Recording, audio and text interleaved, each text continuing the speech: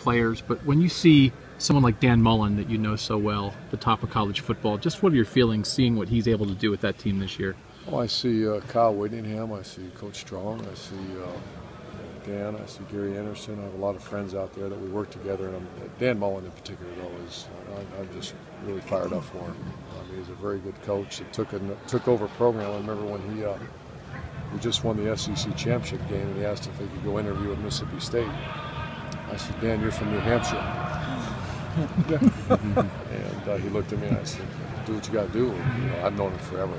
He was a GA for me at Notre Dame back in whenever that was. So, but I'm real proud. He's a heck of a coach, and couldn't happen to a better guy. Do you consider, along with developing players, do you consider developing assistants to be head coaches? Well, Lou Holtz told me that. When I was hired there, and he did a great job. He would actually, help guys and help me when it started getting close to time. And he says, one of your obligations is to make sure you do things the right way and teach your coaches to when it's time to move on, move on.